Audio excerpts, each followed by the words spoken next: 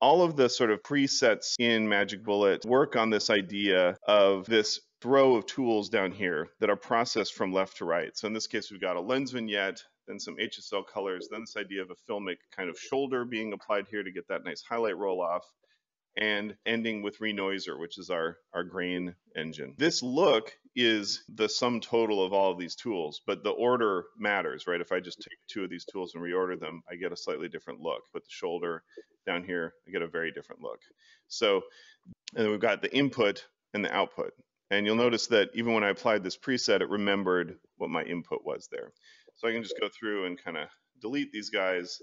The point is that every preset is essentially kind of a bespoke, unique color corrector, just like nodes in Resolve. It's like every one of those does a job, and the order and the settings all kind of matter.